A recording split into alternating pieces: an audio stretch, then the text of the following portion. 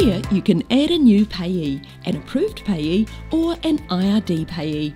We'll also show you some handy tips for other options in the payee screen. To add a new payee, go to the Move Money drop-down menu at the top of the screen and select Payees. The payee screen gives you more options for existing payees. By clicking on the 3 orange dots beside your existing payee, you can also choose to make a payment, edit, copy or delete a payee.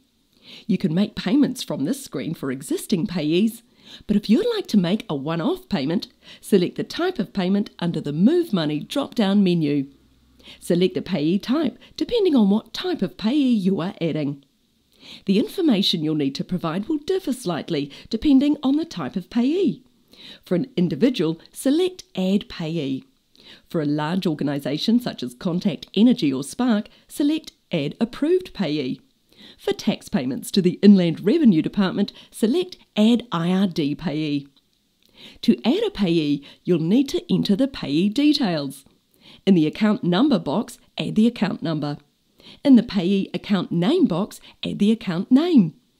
The particulars, reference and code fields are details that both you and the payee will see on a statement. Not all fields are required, however, at least one field is required to make a payment.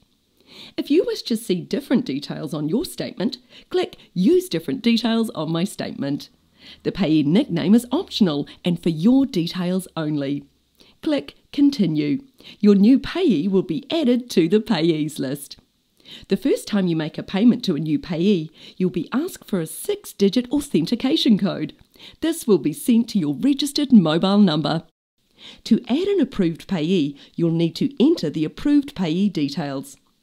Enter the first 3 characters of the payee name in the search box and select the payee. Click Continue. This will pre-populate the account number and name.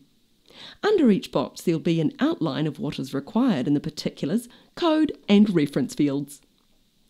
To add an IRD payee, you'll need to enter the IRD payment details. Add the IRD number you are making the payment for. Add tax type, then click Continue. Your new payee will be added to the payees list.